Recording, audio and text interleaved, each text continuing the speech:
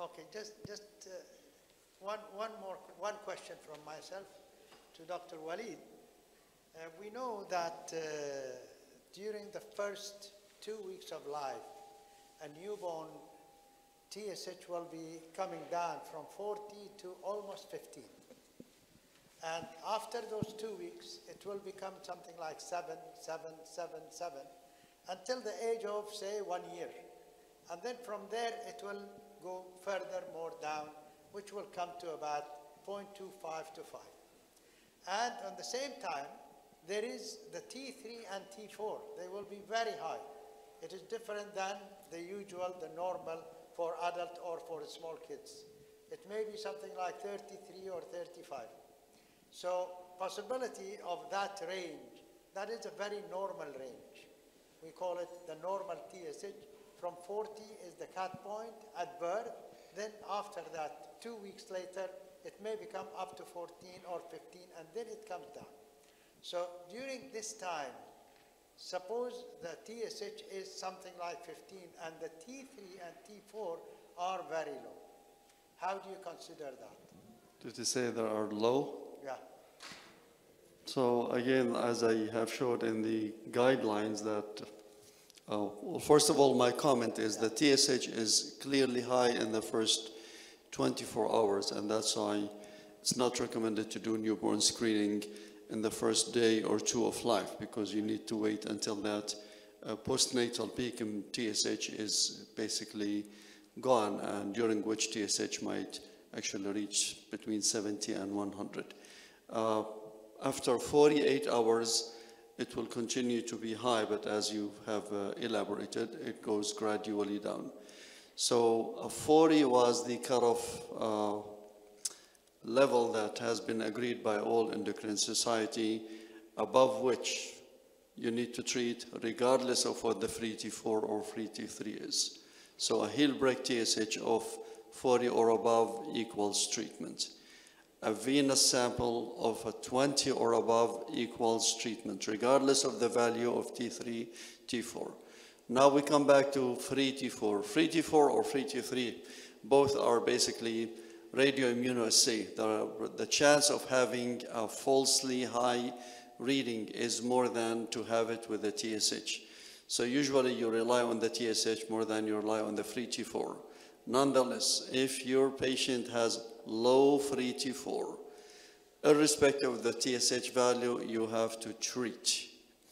Outside those, like the example you have mentioned, it is okay to wait for 1 to 2 weeks. It depends on how old is your infant. And then you look at the trend. If the trend is not improving, then to be on the safe side, you need to assume a congenital hypothyroidism and treat, even though this assumption might not be correct. But again, for safety, you treat and you titrate your treatment to keep the thyroid function test within the normal range, and then you can plan to wean it off around the 3rd birthday or even earlier than that. Does that answer the question? Yeah.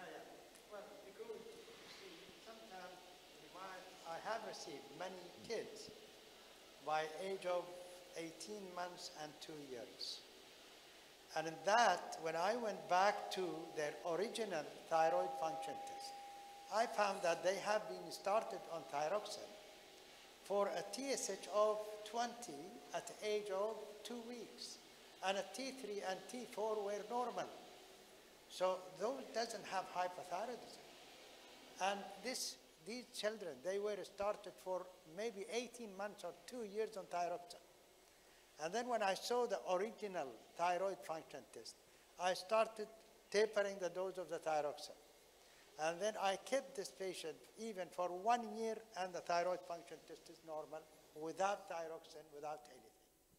So these are the pitfalls that sometimes pediatrician or other doctors might get in.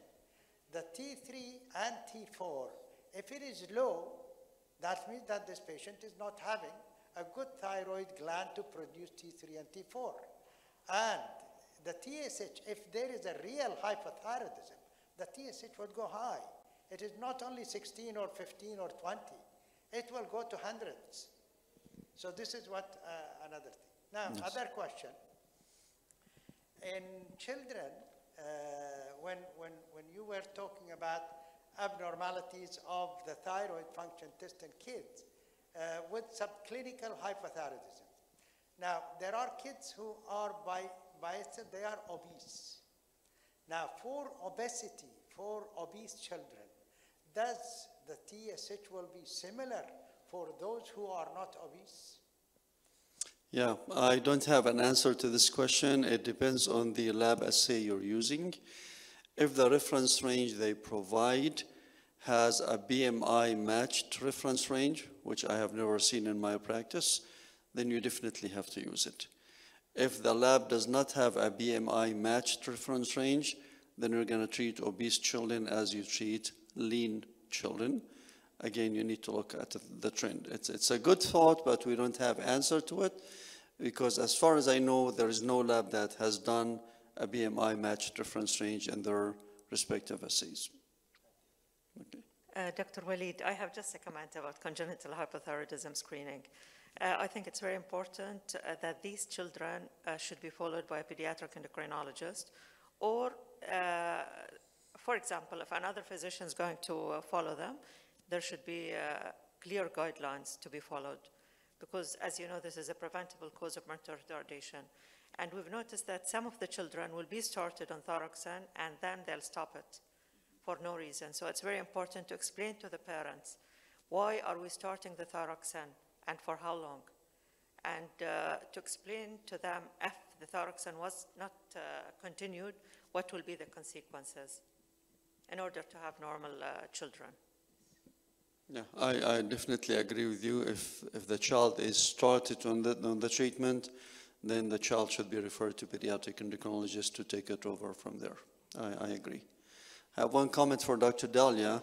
Dr. Noor Al-Hassani in my team and one of the residents did the very same study you've done. They're planning to publish this, very similar findings. So they looked at the DKA during the pandemic, and they compared it to the either 2 or 3 years before the pandemic.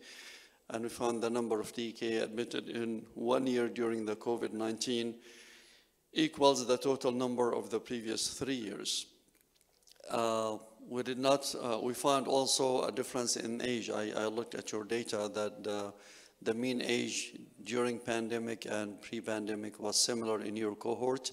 In our hospital, I think they found that patients presented at younger age during the pandemic. So it's interesting to know that it's about the same increase in number of DKA during the year of pandemic in 2 different countries in the same region.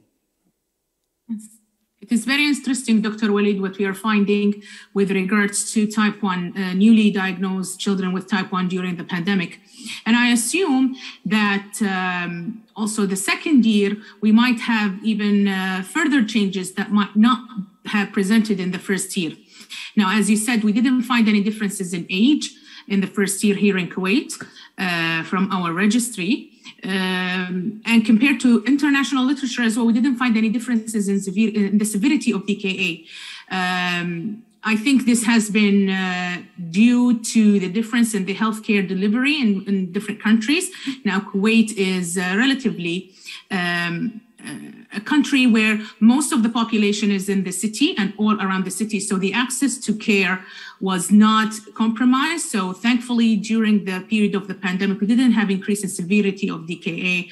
However, we had increase in the DKA percentage, and that might be, as I said, multifactorial. But it is quite interesting what we're finding with regards to newly diagnosed children during the pandemic. And there is a lot of room for further research, especially in the second year as well in the pandemic.